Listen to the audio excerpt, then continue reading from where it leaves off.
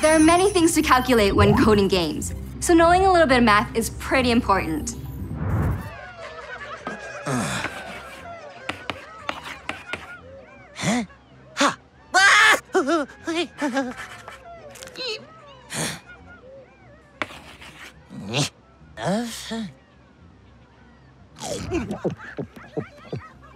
Most mobile games have all kinds of shapes and distances and forms, so a bit of trigonometry goes a long way.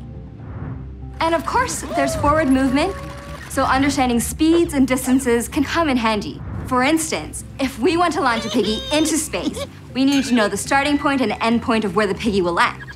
So to do so, we'll have to use math to calculate distances and angles. Math can help us with a lot of things in coding. Behind the scenes, we instruct the computers to carry out all kinds of calculations, such as the speed in which a car is moving, or the probability that you'll get 2 bad piggies in a draw. And of course, there's scoring points, adding and occasionally subtracting to a score, multiplying and dividing. So there are uses for all kinds of math.